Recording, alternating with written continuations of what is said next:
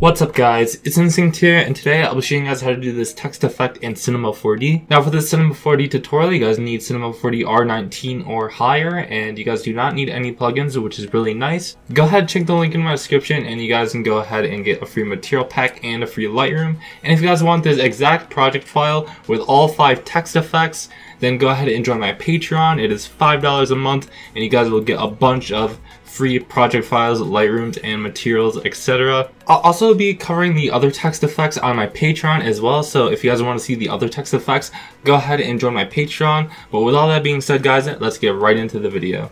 So what you guys want to do is go ahead, click MoGraph, click Mode Text, and go ahead and change the text. I'm going to do free in all caps with an exclamation point. Go ahead and change the depth to 80 and the subdivision to 10, just like so. Go ahead and align this to middle, and you guys can go ahead and change the horizontal spacing if you guys would like. I'm going to put this at 5, and then for the font I'm going to go with Kunia. I'll leave a link in the description to Kunia if you guys want to download it. It's completely free. So from here, go ahead and click caps and change these both to fillet caps, and put the steps at 2, the radius at 2 for both of these.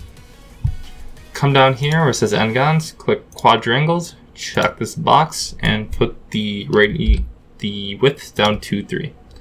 So what this does is essentially, if I go to ground shading, it just adds geometry to the text, which is what we need for this effect to work. So I'm just going to go back to ground shading. Now from here, what you want to do is go ahead and click right here, get a displacer, go ahead and put the displacer into the text just like so, go to shading, click this arrow, click noise, and go ahead and change the global scale to 300%, just like so. And then from here, what we can do is go ahead and increase the contrast a little bit, just like that. You guys can also go ahead and change the C, just cycle through these. I'm going to go with 667, this one looks pretty good. Now, I'm going to put this back at noise, just like so. Now from here, what we want to do is go ahead and click the text and go ahead, go to MoGraph, go to Effector, and go to Random. And then go to Parameter, and uncheck Position, and go to Rotation, and just go ahead and rotate this a little bit, just like so. Like that. Do something like this. This and a little bit more. I think that looks pretty good. Now what we want to do is go to MoGraph and go to Voronoi Fracture. You guys need R19 or higher for this. It might be an R18, I'm not entirely sure. Just go ahead and drag this into the Voronoi Fracture just like this. Click the Voronoi Fracture, go to the sources, go to point generator, and go ahead and type in 500, just like so. And you guys can go ahead and come on the camera just like so. And if you guys don't have a camera, what you guys do is you just click the camera, and then you go to coordinates, and you put everything to 0 except for the Z, just like that. And then you guys can go ahead and, if I go ahead and hide this, if you guys go into the camera, you guys can move the Z as well to kind of zoom in a little bit. And then once you're happy with the camera angle, you just go right click Cinema 4D tags, protection, and now you cannot move the camera at all. You guys just have to click this button. You guys can move freely with Alt. So that is how to set up a camera if you guys do not have one set up. We're going to go ahead and just turn this back on and go back into the camera. I'm also going to go ahead and move this down just because I like it centered. Just, you know, preference. Just like that. Actually, maybe a little bit low. So from here, what we want to do is go ahead and click the Voronoi Fracture, go to MoGraph, Effector, and go to Random. And then go ahead and go to the Effector and change it to 7%, looks pretty good. You guys can also go to Voronoi Fracture, go to MoGraph and Effector, and do Push Apart as well. And just change this down to like 3%. If we go ahead and do the radius, you guys can go ahead and move this a little bit closer if you guys would like, and just mess around with the strength, so just kind of find a sweet spot.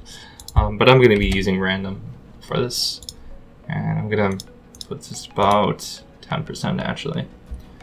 Alright, so from here, what we can do is go ahead and duplicate the Voronoi fracture.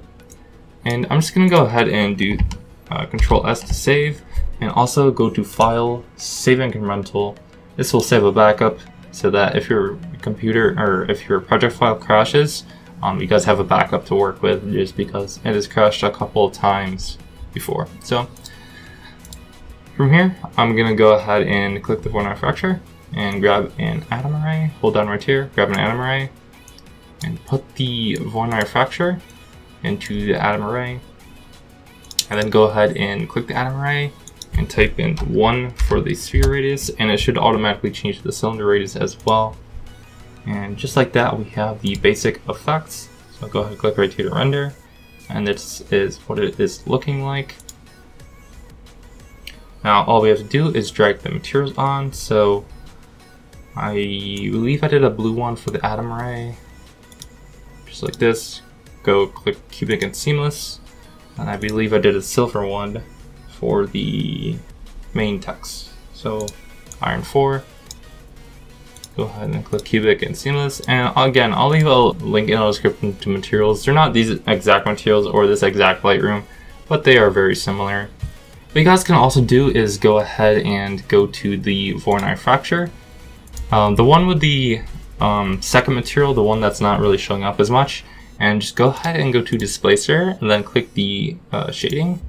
And what you guys want to do is just offset the global scale by like 2%. And as you can see, even 1%, it kind of shows up a little bit more.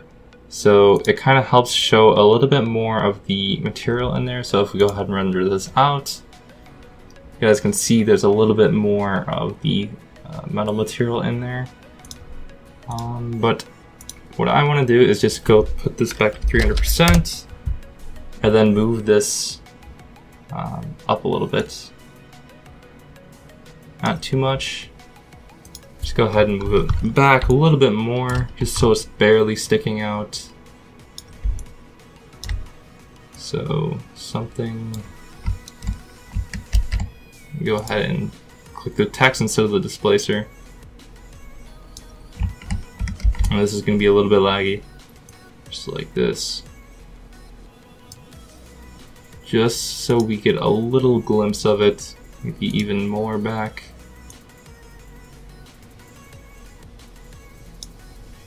I think something like that might actually be good now. Yeah. And go ahead and render this out.